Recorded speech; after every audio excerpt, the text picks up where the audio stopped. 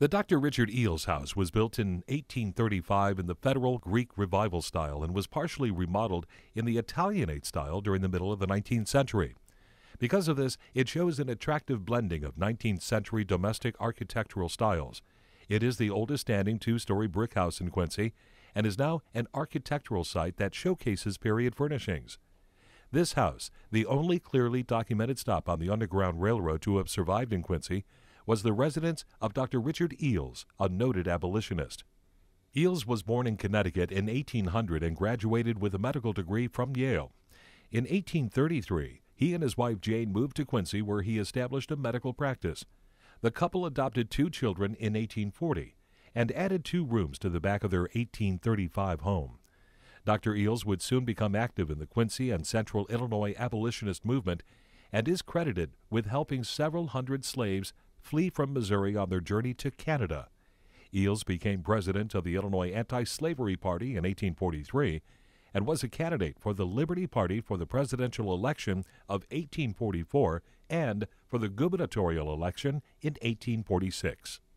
Before the Civil War, several hundred slaves fled to freedom through Quincy on the Underground Railroad. Dr. Richard Eells is perhaps the most celebrated of the Quincy abolitionists who helped these desperate people, which allowed his to become a symbol of the slavery issue that was addressed by Lincoln and Douglas during their Quincy debate in 1858. On August 21, 1842, Eells was caught trying to help a slave named Charlie escape from Monticello, Missouri. The evening of the escape, a freed African-American Quincyan and Underground Railroad agent, Berryman Barnett, spotted a man swimming across the Mississippi River. He arrived at the Eells house with the slave, Charlie, to report that the man was running for freedom and is being pursued by a search party. Racing the darkness, Eells and the fugitive set off for the Mission Institute of Dr. David Nelson, a safer hiding place. Outside Quincy and from a distance, a group of the pursuers, sent by Charlie's owner Chauncey Durkee, saw Eells' buggy and stopped him before he could reach the mission.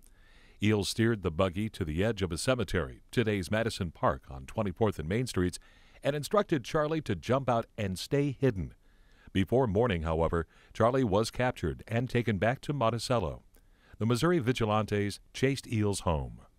Confronted by the group at his door, Eells denied he had helped a fugitive slave, claiming that he had been home all evening. But one of the pursuers had found Charlie's still wet clothing in the doctor's buggy, evidence that Eells had helped the black man. Eells was arrested and charged with harboring and secreting a fugitive slave under the Illinois Criminal Code. The next morning, a justice of the peace bound Eells for trial. The matter was to be heard in the Circuit Court of Judge Stephen A. Douglas in Quincy. Judge Douglas heard the case in April of 1843 and found Eells guilty of harboring an escaped slave. Eells was fined $400, which testimony had indicated was approximately half the value of the slave Charlie, which he appealed. Within the same year, the Illinois Supreme Court turned down his appeal. His trial for harboring a slave was one of only 2 in Quincy to have reached the United States Supreme Court. Later, when Eells' estate appealed his case to the Supreme Court, the guilty verdict was upheld.